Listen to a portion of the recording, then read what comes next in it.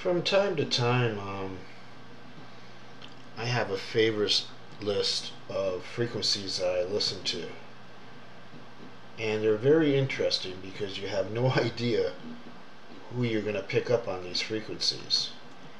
And the frequencies I'm talking about are the FRS channels and the GMRS channels. These are those radios that you see in Walmart and blister packs and all over the place for a few dollars. It's just not kids on here. A lot of people use these.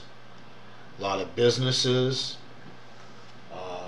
campers, hunters, private businesses.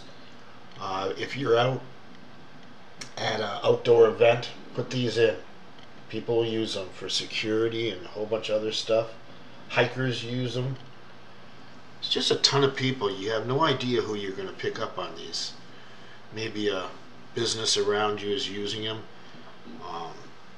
All they need is a couple radios for security, or a couple radios for working on the docks or maintenance. This is the way to go.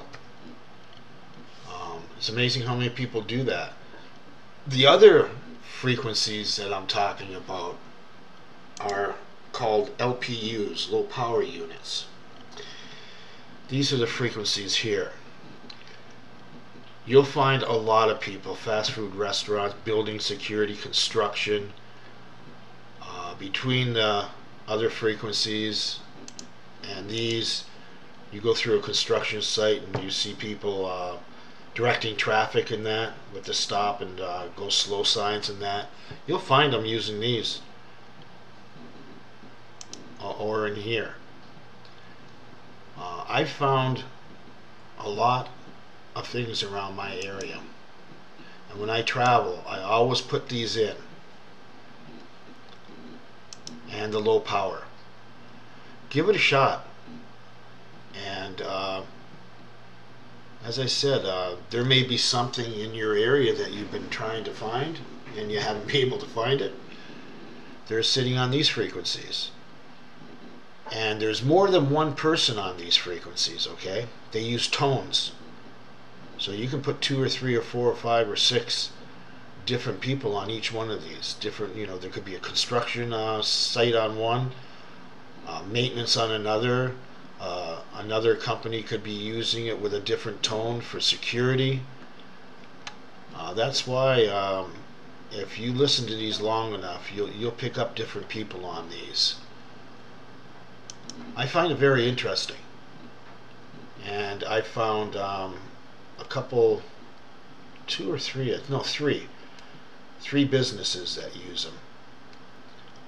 Instead of going out and leasing radios, grab a couple of these. If all you need is a couple of radios on the shipping and receiving docks, if you need a couple for maintenance, grab a couple more. Throw some batteries in it. It's a cheap way of doing it. Instead of going out and leasing radios, that these radios are good for close distance. Alright? You hear people, they say, oh, 20 miles, 15 miles. No. They're only 2 watts. This is 0.5 watts. 2 watts, you're not going to get very far if you're out in the open.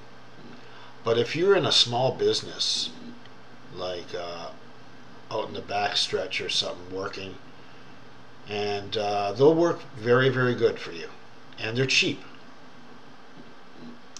So you may want to make up a favorite list, put all these frequencies in, and start listening. As I said, I always have it with me.